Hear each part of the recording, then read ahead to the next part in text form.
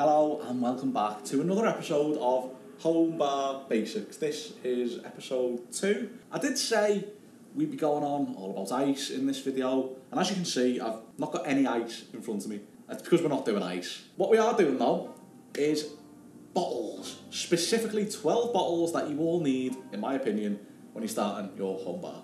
This will differ between bartenders, it'll differ between home bartenders too, depending on your tastes. If you like rum, you might lean more rum. If you like whiskey, you might get more bottles of whiskey. This is my opinion on how I'd build a 12 bottle bar. And in front of you are things that may be essential. I'll give you a clue. One of these is essential. No prizes for guessing which one that is. Into the episode. The first bottle is one that, honestly, I don't stock too much of. We're going with vodka. It may be slightly controversial to say, but I don't think this is too essential in the bar. Out of the 12 bottles that we're going to be talking about today, this is the one I'd use the least. It's essential, but it's not one that you're going to use every day. Cocktails such as the espresso martini, the cosmopolitan, they will call for vodka, and sometimes various types, whether it be a citrus vodka or whether it be a vanilla vodka, even a porn style martini will call for that. I suppose if you're starting out, it is good to have. In terms of brands, here is a bottle of relatively local, here in the UK, vodka from Ramsbury, who do a brilliant gin, much better than the vodka, if I do say so myself. Would I recommend you go out and buy a £40, £50 bottle of vodka?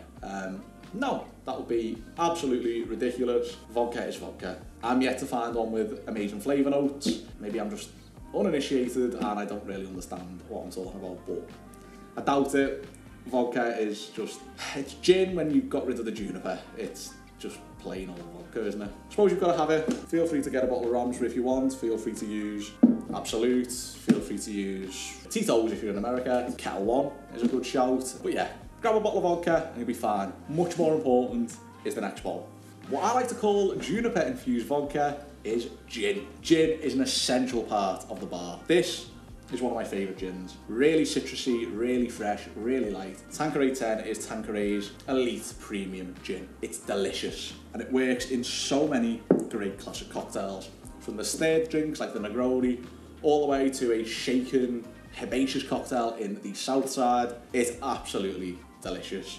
Gin is an essential part of any bar. Regardless of whether you're more into your dark spirits or light, please, please, please stock a bottle of good gin. You can make some brilliant gin sours, such as the Clover Club, Corpse Provider. You can even go into the Last Word if you fancy picking up a little bottle of chartreuse. I won't blame you if you do. Gin is definitely essential. Tanqueray 10 is great, but you don't need Tanqueray 10. You could easily go and get a bottle of number 3. You could get a bottle of Beefeater, which is a great workhorse spirit. Yeah, any bottle of gin that's got a nice heavy juniper content will work great. Even some more earthy ones like Roku, fantastic products and really good. Definitely an essential for the bar. The next one we're going to be talking about is one that I'm just as passionate about as the gin. So I'll go and grab it. This here is a bottle of Patron tequila. This is the Blanco. Tequila is a must in the bar. I wasn't a huge fan of tequila a few years ago, and it has grown on me quite a lot. Patron, I'll be honest, it isn't the best tequila on the market. There's many more artisanal tequilas you can buy, but if you're just making cocktails, there's not much better, I'll be honest, because it's got the typical tequila taste, that earthiness, that vegetal note, that works really well in a Oaxaca Old Fashions, a Paloma, and even your classic margs. Tequila, in my opinion, is a must-have in the bar. You don't need a Añejo, you don't need Reposado. A Blanco tequila will work absolutely fine, especially when just shaking cocktails. An ideal one to have when you're building a bar. Good lineup to start, but I think it's time we get into something a bit more funky.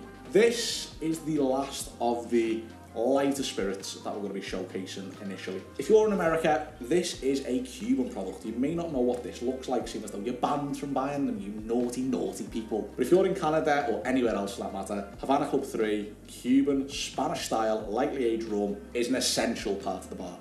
Out of the 3 bottles in front of you, this would trump them all for me. I'd go as far as saying, if I only had one bottle for the rest of my life, this is the bottle I'd pick. Havana 3 has got all of the light freshness you'd expect from a Spanish style column rum. It's delicious. You've got a pure citrus freshness from it. It's less funky than some of the options we'll talk about next, but this is a must. If you want a good daiquiri, you use this. If you want a Cuba Libre, you use this. If you want a mojito, you use this. This is essential for the bar. And if you can't pick up a Cuban bottle of rum because for whatever reason your country has fell out with an entire country again, there's some other options. Always look for Spanish style though and lightly aged. Flor de Caña is a great choice. There's a few others on the market. A good way of differentiating between the Spanish style and the English style of rum is looking for Ron. Anytime it says Ron, R-O-N, it's going to be Spanish style, so look for that. Grab a bottle of Havana 3 and make sure you use it. We have been playing a little bit on the light side to start with, but now we're into the dark side. I love rum. This is why in my 12 bottles, I am going to have 3 different bottles of rum. Rum for me is the go-to spirit whenever I'm crafting some fun, funky cocktails. And to make a funky cocktail, you need a rum that's got a little bit of funk. When we talk about funk with rum, what do we actually mean? A lot of the time it's this fermented fruit taste, but what you're actually tasting is the ester content in the rum. High esters, high funk. Jamaican rum, made in the English style, or in this case blended, is a blend between pot still and column still rum, like you see in Havana 3. The pot still has all the funk. This blended rum is ideal for cocktails. If I had 13 bottles to choose from, I'd probably pick column, blended and pot still and go for something like Smith & Cross, which is a brilliant pot still rum, but blended works for all manner of drinks, whether it be a Mai Tai, a zombie, any of those deep, dark, tiki drinks that call for rum, you're going to want a nice blended or pot still rum. Appleton, anything in their range is great, but you can't go wrong with Appleton 8. I said I wanted 3 bottles of rum, and do you know what? I'm not a liar. Except for when I said that I'd be doing ice this video, I was lying then. This is the Plantation, which we're not allowed to say anymore, obviously, because they were very naughty boys back in the day. What we've now got to call them is Plantaray. So this is Plantaray OFTD, Old Fashioned Traditional Dark. This is a great example of a rich, hot, overproof rum. This, bottled at 69%, adds so much depth to your cocktails. If you want hairs on your chest, use it as a base, but if you don't, split it with this. 15ml of this with 45ml of the Appleton 8 will give you this just delectable richness and demerara sweetness in your drinks. It is delicious. If you can't get your hands on Plantation / Plantaray, Lemon Heart 151 is brilliant. Just look for those 151 rums. That's going to mean it's bottled at normally 75%, 75.5%. In this case, it's slightly less than that, but forgive me, it's a delicious rum. I don't really care what you think. On to the next one. This wild little number is Wild Turkey 101. 101 meaning the proof. Proof is just double the ABV for anyone who doesn't know. So that means this is now 50.5% ABV. 101 proof. It's going to have a lot of heat. It's going to be really flavoursome. And I prefer this in my cocktails. If you don't like the real heat of your cocktails and you're not used to overproof or higher proof spirits, it's not the only bourbon I'd recommend. Woodford Reserve have a fantastic range of bourbon. They're great for your Manhattans, for your old-fashioned cocktails. It's going to give this sweet but traditional whiskey flavour that many people come to associate with whiskey. For me, I love my Scotches, I love my Islay. That is proper whiskey. I even really like Japanese and to some degree Irish. But you can't go wrong with bourbon, and to many people, bourbon, unfortunately, is whiskey. Whereas whiskey to me is Scottish. But it's the world we live in. Grab a bottle of Wild Turkey 101 or any other of those bourbons suggested to make some really delectable cocktails. Try out a port light as well. A tiki cocktail with bourbon works really well with the overproof stuff. If you are a purist and you don't think this is whiskey, well, I've got a bottle for you. This is a bottle of Aberfeldy 16, great age, and this is a fantastic bottle. Do you need a 16-year Scotch for your cocktails? No. Obviously not. You can use a wide array when it comes to mixing in drinks. I'll be honest, I've got this out because I couldn't really find any other Scotch, but it's a really good product. I wouldn't recommend this to a home bar. I really enjoy whiskey, so I like to have nice whiskies. If I was just making cocktails and I was starting out again, be honest, I'd buy a bottle of Monkey Shoulder. It's a really nice blended whiskey. It's not the single malt, it's not going to have the same nuance to it, but if you're mixing it with lemon juice and sugar for your whiskey sours, you're not going to really have much nuance anyway because it's going to be taken away by the citrus and the sweetness. So use a bottle of Monkey Shoulder. It's going to be a lot cheaper. You'll be soon learning whether you actually like whiskey cocktails. And if you do, this will always be here. In terms of some whiskey cocktails that you may make with this, or a bottle of Monkey Shoulder, or any other blended whiskey that you go for, penicillin is a great shout, although you will need some Islay whiskey, which has got a lot more smoke, just for a little bar spoon on float on top. Classic whiskey sour, you can't go far wrong. And then obviously some stirred cocktails. You've got the Boulevardier, you've got the Manhattan, of course. All work really well, not only with a bourbon, but with a Scottish whiskey too. So give them a go, see what you think. And if you really enjoy them, you can always buy the bougie stuff a little bit later on. A great celebratory bottle. 8 down, 4 to go, that's 8. 4 to go, that's sort of 2. 4 to go, and these are going to be more modifiers. This, to me, is a great lineup. We've went for the 4-4 formation. And it's a cracking formation, if I do say so myself. As a line of base spirits, this is the coup de grace. This is a really nice collection of friends, we'll call them, all together. I don't know why they're separated. And in the middle, to join the gap between the lights and the darks, we've got the modifiers. This is a bottle of triple sec, which to many of us is just Cointreau. It's a little bit like the way Hoover, we all call it Hoover, it's actually a vacuum cleaner. Jacuzzi, another one, it's just a fancy hot tub. Cointreau is what we all tend to just use when we mean triple sec. Where am I going with this? I don't really know. What is a triple sec?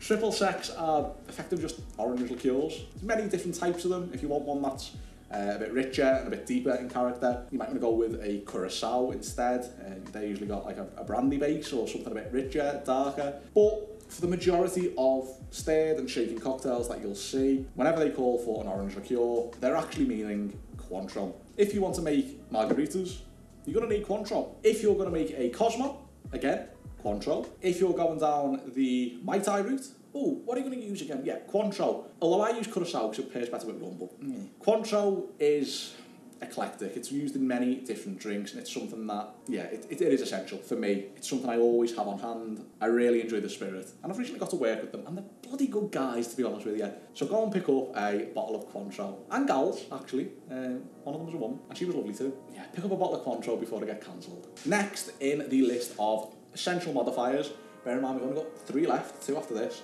is a coffee liqueur. Oh.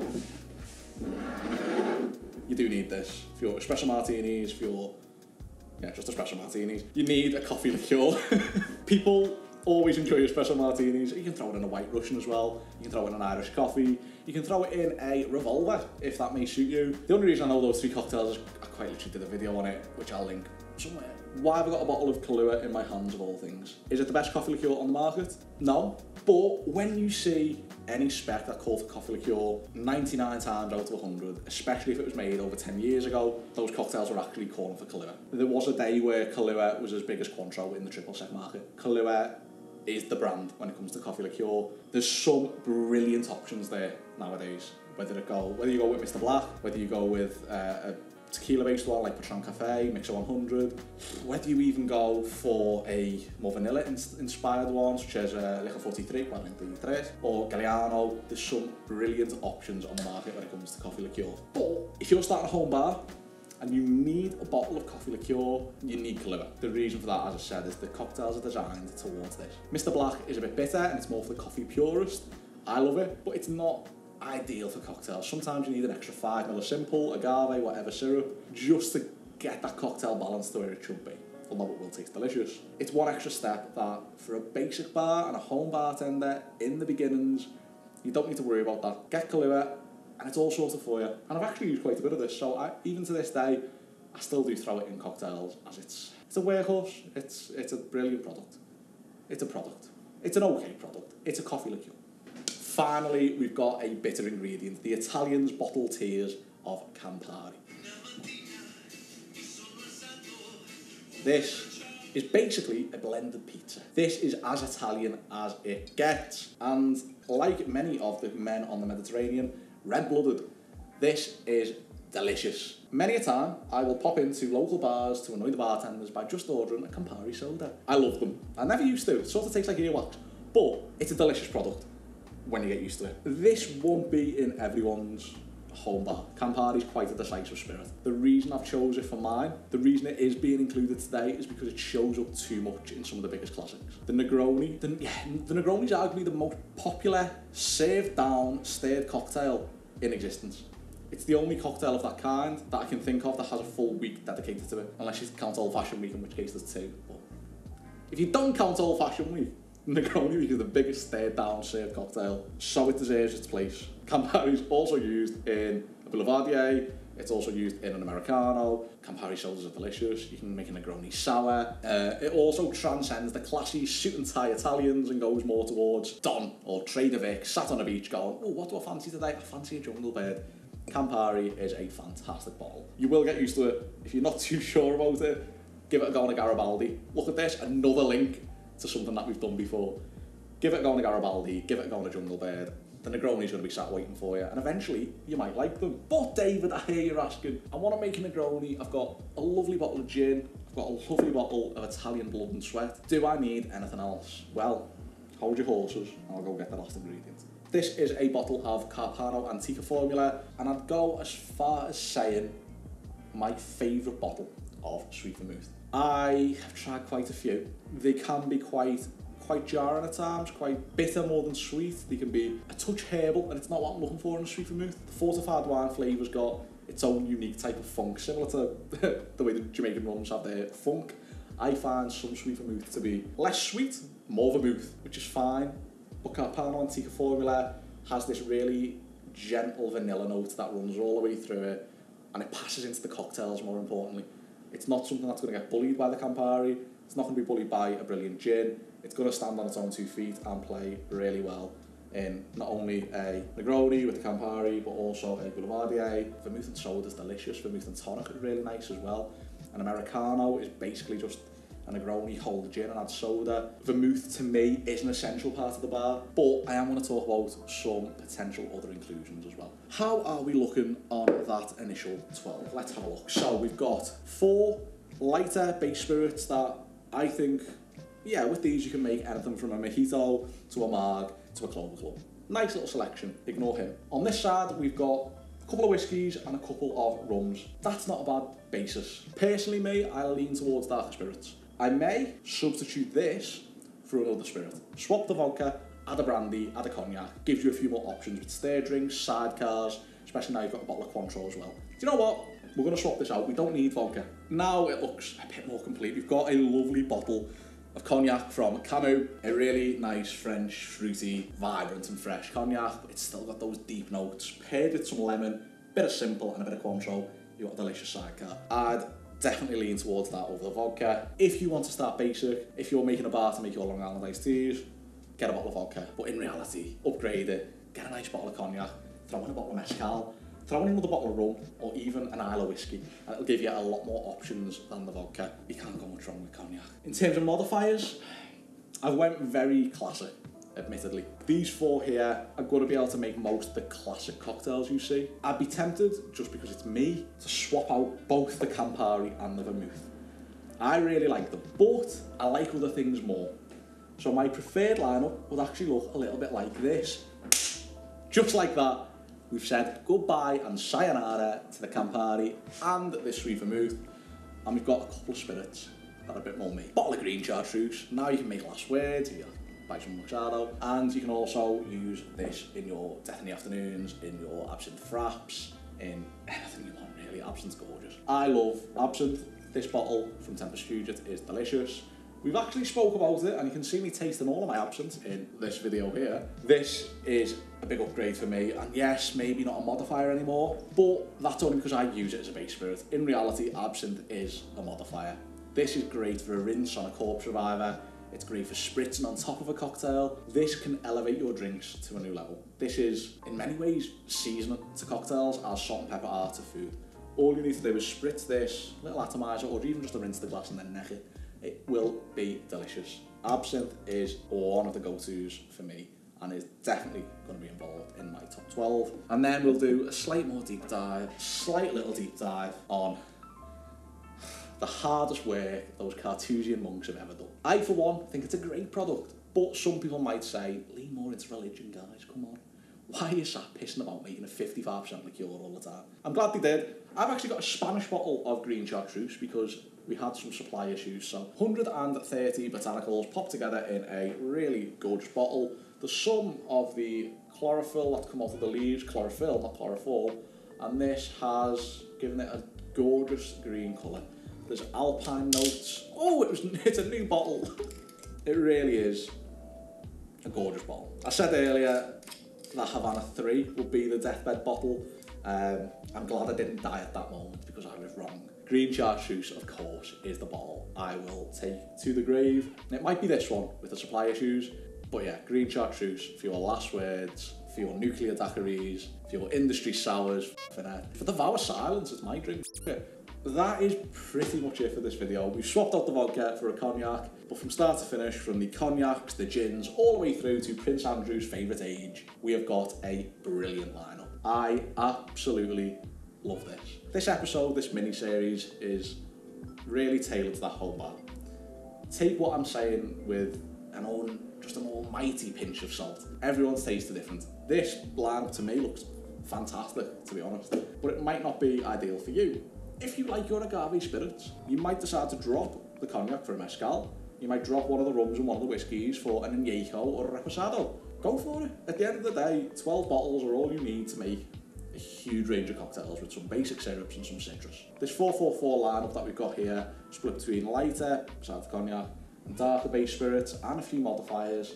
It's got a nice balance, and it's the right balance for me. Yeah, I've enjoyed this episode. It's been a nice, quick, punchy video, hopefully, depending on how the edit goes. If you are enjoying this little mini-series and you're looking forward to the next episode, which we think is going to be ice this time, hopefully, might not be, but we're hoping it will be ice, then you can always drop a subscription to the channel. Hit the little bell icon as well, because apparently you get notified on your phone, and we're all just fiends to that dopamine rush. So if you want that dopamine rush and you want to know when I've posted, click the bell and you're going to get a notification. If you've not got it in you to click that bell icon, but you've got maybe 3 or 4 calories you want to burn on one more click, jump over to Instagram, have a look at Speakeasy UK and now Bohemian Mixology, where you can see some daily content. Some like this, but let's be honest, not really like this at all. It's more cocktails, and it's what you signed up for in the first place, to be honest with you, so don't know. Next episode will be ice. Hopefully it'll be an absolute storm of a video. It'll probably be short because the ice will melt if it's not, but we'll go into why we use ice, why we stir, why we shake, a little bit more on the methods that we saw last week's video somewhere. But the good thing is, you're building the story. Now you've got your equipment, you sort of know how to use it, you've got some bottles. All you need now is a few home syrups, bitters, a little bit of ice, some glassware, and then I'll show you how to make your first original cocktail. And until next time, I'll speak to you very, very soon.